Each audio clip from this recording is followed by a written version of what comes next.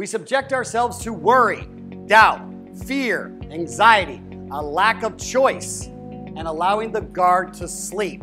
I'm talking about sleep, meaning we literally will hypnotize ourselves to just be in that state and tell the guard that's all we're doing is keep me in this story, because it can validate that I don't have a choice, that I was told not to feel. I'm not allowed to see things the way that I see them. And you didn't hear that. You're not hearing what I'm actually saying.